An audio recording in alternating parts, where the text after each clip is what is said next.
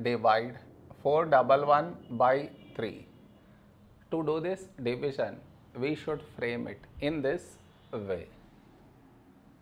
411 here, 3 here. This is your step 1.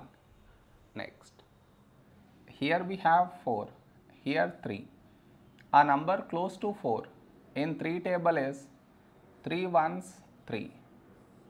Now we should subtract, we get 1. After this, bring down the beside number, so 1 down, so 11. A number close to 11 in 3 table is 3 3s 9. Now we subtract, we get 2.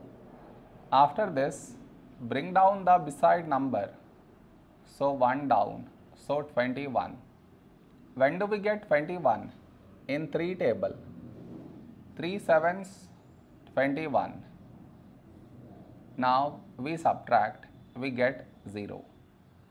No more numbers to bring it down, so we stop here. This is our remainder, this is our quotient.